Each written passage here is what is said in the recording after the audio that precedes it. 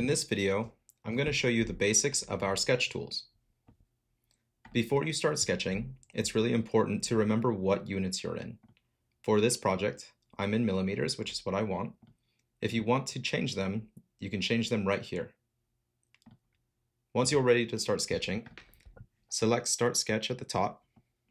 You'll be prompted to select a plane or a face to start sketching. I'm going to select this plane right here, the XY plane, which brings me to Sketch View.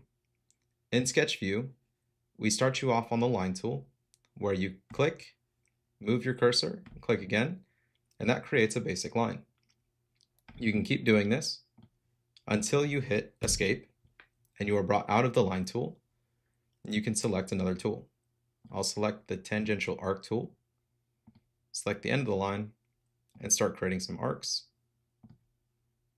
and then close it off with one more line. To close a sketch, all you need to do is bring a point back to the starting point. Once you close a sketch, you could exit and do 3D operations like extrude, revolve, sweep, and others. You could also create multiple profiles. For example, I could create a rectangle here, I could create a circle here, and that allows you to work with multiple regions or profiles when you do these 3D operations.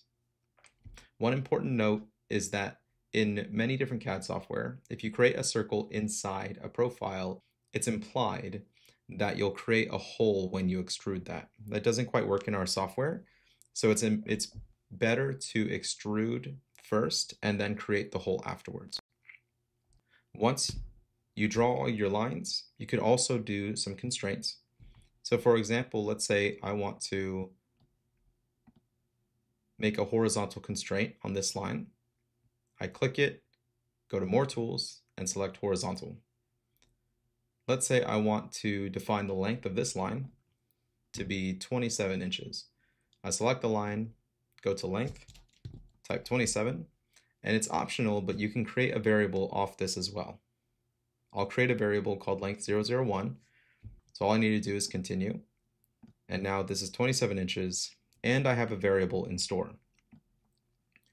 The variable is important so that if I want to modify this length and make it a parameterized length off of this one, I could do so by hitting this line, or selecting this line, selecting length, and now I could type length 01 minus, let's say, 10. And it's optional, I could create another variable called length002 that has this parameter in it. And now it's 17 inches.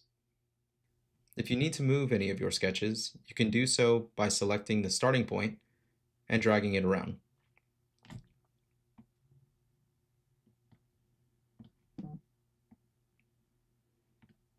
Once you are satisfied with your sketches, select Exit Sketch, and now you can do your 3D operations. For example, like extrude.